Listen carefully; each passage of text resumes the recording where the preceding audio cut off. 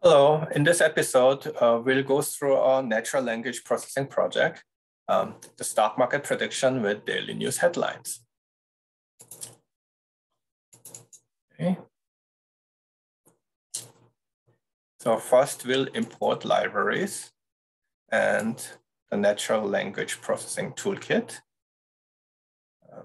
And since we're just using some of them, the popular download is probably good enough for us. And to load the Kaggle data that we explored in the previous episode. Here. Okay. It's a large data, so it takes about 10-20 seconds to upload.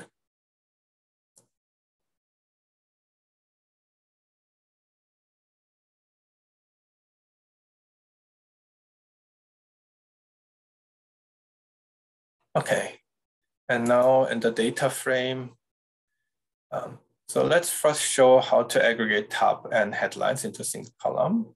So let's first see df2, let's say call this 012 what.a, it's a date label.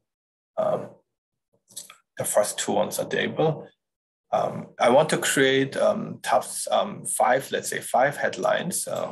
5 headlines into a single column, df top 1, df top 2, and all this added with a space here each.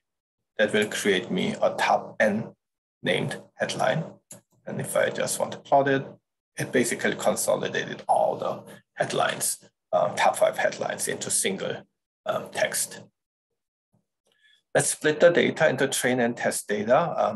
Somewhere around 2014, I want to cut the data. So 2014,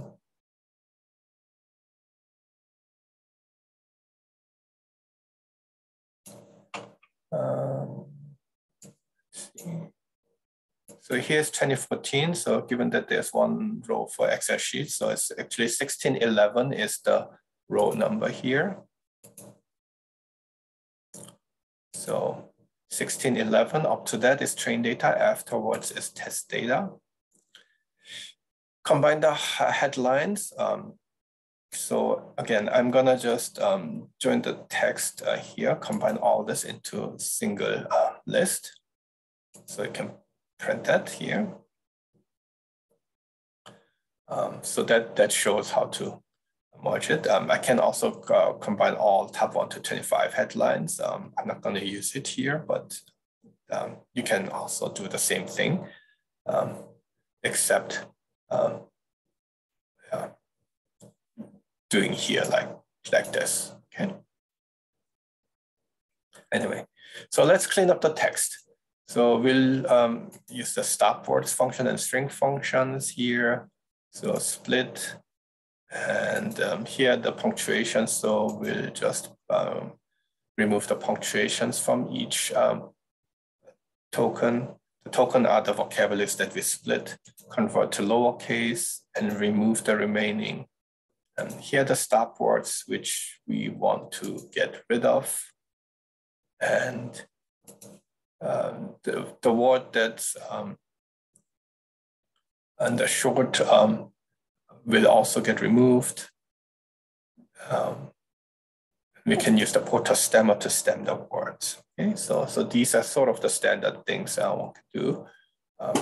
Just to show you, let's define a vocabulary. So there's a counter function that basically counter for the vocabularies in terms of in the tokens, and it accumulates.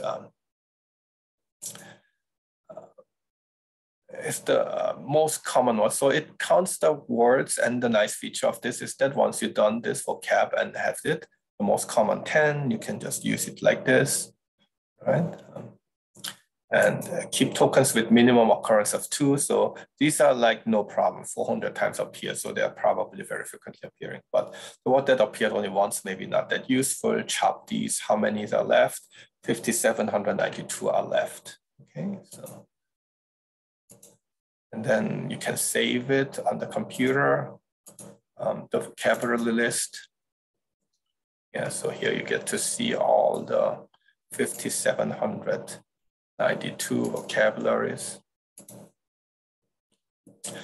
So let's go through the bag of word representation. So when there's a text, like this Excel sheet that carries headlines, we want to convert it to the fixed number of numeric vectors, isn't it? So here is take a document, clean the document, meaning it split the words, remove punctuations, and do all the things up to Porter stemma. So here's a function for that.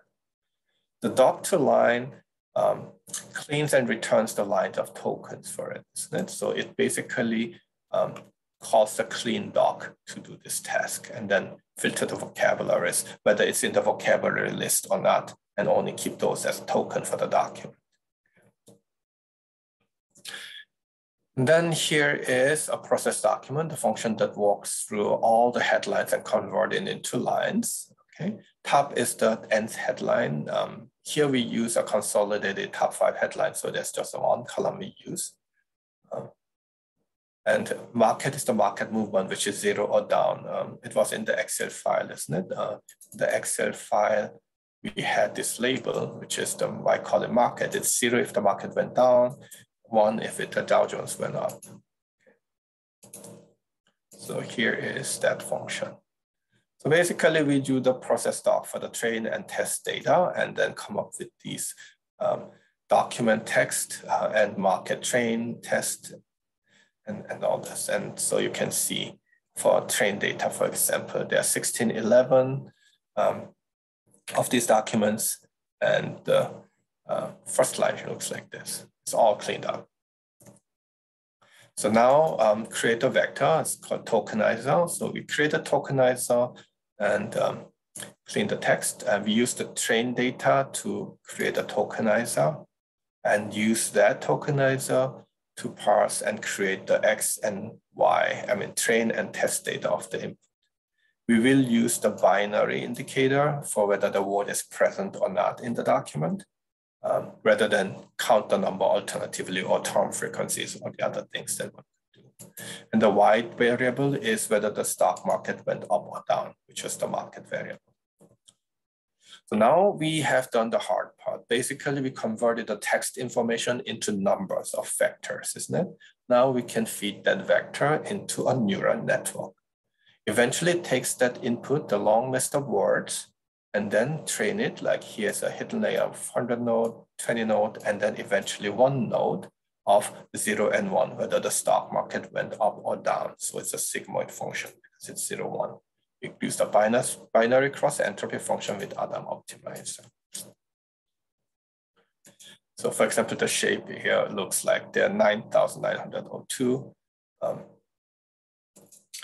And here's the neural network, how it looks like. Okay. And now we are going to fit the network. Okay, it takes a while, so let me just come back when it's done. Okay, it's done training the network. So now we can use the network to make predictions. So here's a function that does that. We take the headline news, the sample headline news with a vocabulary list and the trained tokenizer and model. So the news gets cleaned up into tokens and filter in the vocabulary list and basically encoded, meaning we encode it in the binary mode of tokenizer so that encoded information gets into the model and predict a Y hat, 0 or 1, whether the stock market went down or up. And the percentage of it, this Y hat, this is the probability of up, isn't it? So if the 1 minus of that is the percentage of bear, let's see. So if it's small, then we call it bear. If it's large, close to 1, it's called bull. Okay, so this is what we do. So for example, for positive news headlines, something like positive earnings surprise give hope for market rally. That sounds like good news. And it gives us 73% chance of being a bull news. I guess our neural network does recognize it as a good news.